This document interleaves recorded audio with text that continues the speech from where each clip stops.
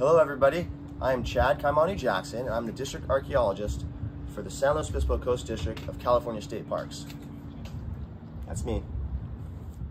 Now our district runs from San Luis Obispo north along the coast to just below the Monterey County line.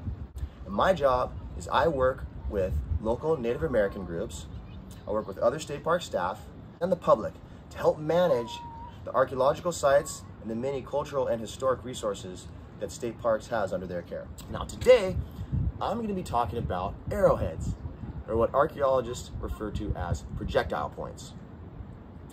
Now the thought of arrowheads stirs up many different feelings for different people. I want you to think for a moment, what sort of thoughts or feelings come to your mind when you think of arrowheads? Now here in the United States, the thought of arrowheads may stir up notions of Native American life, memories of camping trips, Grandpa's arrowhead collection, or may remind us of our own ancestral past. Now let's get our terminology straight. Archaeologists refer to arrowheads as projectile points because they're not always used as arrows, but they are used as projectiles, or objects that fly through the air at a specific target. Now archaeologists consider projectile points to be very important artifacts that can tell us a lot about an archaeological site and about what was happening in the distant past at that location. Archaeologists consider projectile points to be valuable pieces of the archaeological record, and when found in an archaeological context, are taken and studied in laboratories in order to see how old they are, what was being hunted, hunting strategies, trade with other groups, and many other things about that archaeological site. This is one of the reasons why it's very important not to take or collect artifacts and projectile points that you may find in national and state parks. Now, when I say the archaeological record, I'm referring to the total sum of the physical remains of human activities that are found across the landscape and buried in the ground. Now, just to blow your mind for a moment, the archaeological record in certain places of Africa goes back over 1 million years. Paleoanthropologists are discovering stone tools and fossilized remains of our human ancestors that goes back that far. And even older and more amazing things are being found and yet to be discovered. Now I want you to think for a second, how did our human ancestors get to where they were back then to where we are today? I mean, look at our technology. We have computers, we have cars, airplanes, satellites. Archaeologists are dealing with some of the most basic, simple technologies that humans were using back in the day. And projectile points were one of the most important tools that humans had to survive. Now here on the central coast of California, the archaeological record goes back over 12,000 years, some of the oldest in all of the Americas. The great archaeologist Roberta Greenwood conducted one of the first archaeological investigations just a few miles south from here at Morro Bay State Park in 1968. And this was before environmental laws were put in place to help protect archaeological sites and what now fuels much of the archaeological research that happens today in California. In her study, she found over 9,000 years of human occupation at one site. Since then, archaeologists in California have placed projectile points into many different types, styles, and time periods. So when an archaeologist finds a projectile point, one of the first things they do is trying to see what type it is in order to place it into one of those time periods. Now we know that some of the oldest projectile points in the Americas were used to hunt the large game such as woolly mammoths. Now these points are typically referred to as Folsom or Clovis points.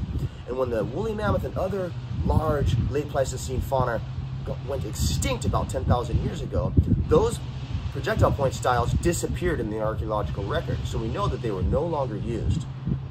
Now here in Central California, what are some of the different projectile point types that we have? Well, some of those earliest projectile point styles were large spears used to hunt big game. One of the projectile point styles from that time period were called large side-notched points. Here I have the base of one of those points, and you can see the side notches that were used to tie the projectile point to the shaft. Now I can put two pieces together here so you can visualize what one of these would look like. Now these point styles date to about 10,000 years ago up to about 5,000 years ago in general. After that early period, California Native Americans began using the spear thrower, or the atl-atl. This is a Mesoamerican term that comes from the Aztec language Nahuatl. Now the spear thrower is similar to a dog thrower. You know the dog thrower where you put the tennis ball in it and you chuck it? That's essentially how the atl-atl works. So most of the projectile points that are found in California in archaeological sites were used with the atl-atl. We sometimes refer to them as dart points. There's many different types, many different sizes, from many different regions. Here in the Central Coast, the most common type is referred to as the contracting stemmed type. Now here we have a couple of the contracting stem types. This is a somewhat large one, and you can see the stem, the piece that is put onto the shaft, tapers. That's where the contracting stem term comes from. Here's another one. You can see that stem is contracting, and this is fastened to the shaft with asphaltum or tar. The local Chumash term for this was called Pismo. And this is the same tar that we find on the beaches, and the town of Pismo Beach derives its name from that Chumash term. Now, these points were used roughly from 5,000 years ago up to about 1,000 years ago when the bow and arrow technology replaced it. Bow and arrow technology was introduced into the Central California coast around 1,000 years ago from the interior. Bow and arrow technology was a great advantage for hunting. Not only could you hunt your prey from further away, but also with much more accuracy. Now we know that bow and arrow technology was not used on the coast of California until about 1,000 years ago, because we do not find any bow and arrow style projectile points in the archaeological record prior to about 1,000 years ago. Bow and arrow style projectile points are much smaller and thinner than atl-atl projectile points. And some of those points are referred to as bird points, but because they are thought to have been used to hunt birds. But in fact, they were used to hunt deer and other large game. The increased speed that you get from bow and arrow technology allows the point to travel further with more accuracy and precision and penetrate tough hide. There are many different styles of bow and arrow projectile points here on the coast of Central California. One of them is called the desert side notch point. You can see how small it is. This point is very thin, and it has two side notches where sinew was used to haft it to a straight shaft, usually made from willow or toyon sticks.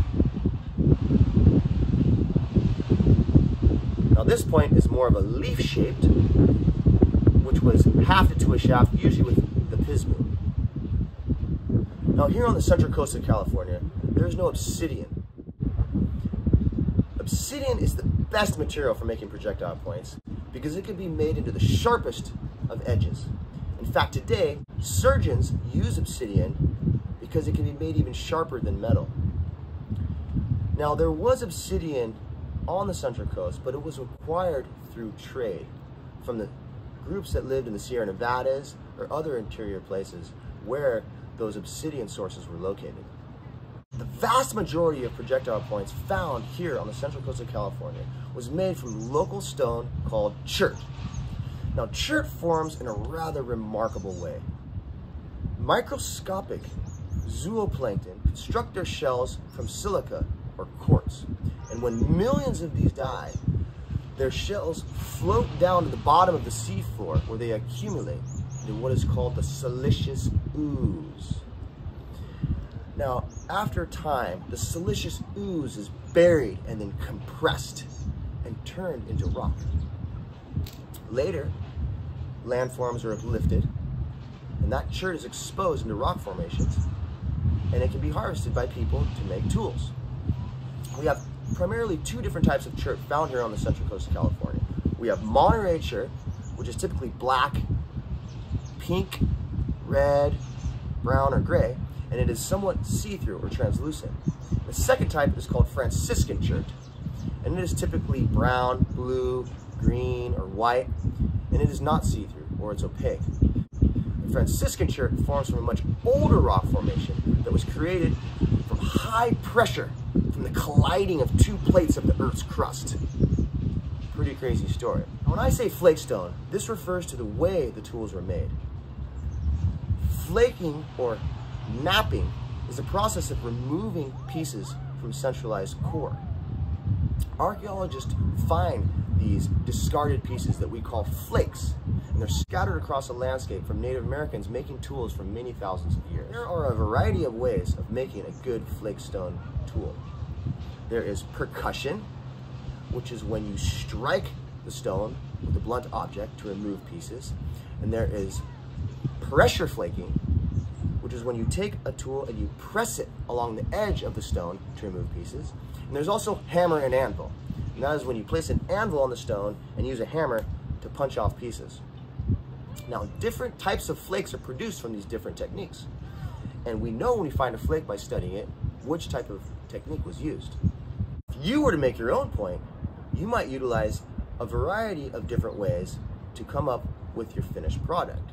Now, I want you to imagine, if you were a Native American, what type of point would you make and how would you make it? Now, I'm going to show you how I would make a point. I would probably get some obsidian, since it's the best. I would take some leather to protect my hand, and I would use an antler for my pressure flaking tool. Now, I would take my blank, or my piece that I'm going to make my tool out of, and I would begin working the edges and get a nice general shape, maybe sort of a shape of a football. Then I would continue to work the piece and thin it out to create somewhat of a biface, which is basically something that's been worked on both faces of the stone.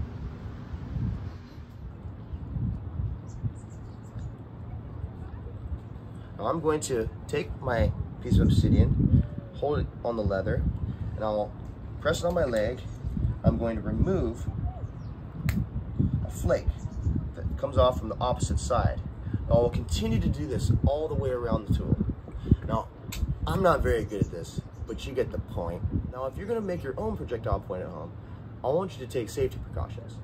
Don't forget to wear gloves, use leather to protect yourself, and wear some protective eyewear.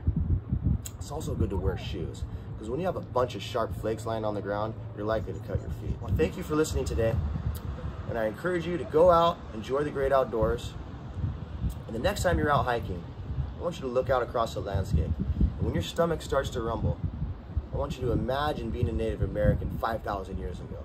What would you need to do in order to bring home dinner for your family? What would you hunt? A deer, a rabbit, a duck? What type of point would you make? What would you use to shoot the animal? A bow and arrow? An atlatl? Or would you make a throwing spear? Once we start thinking about these things, we realize it wasn't easy. We also have to remember that Native American people consider these artifacts part of their heritage. And our job is to help manage and conserve as much as we can in the landscape so everybody can enjoy it. And we'll see you next time.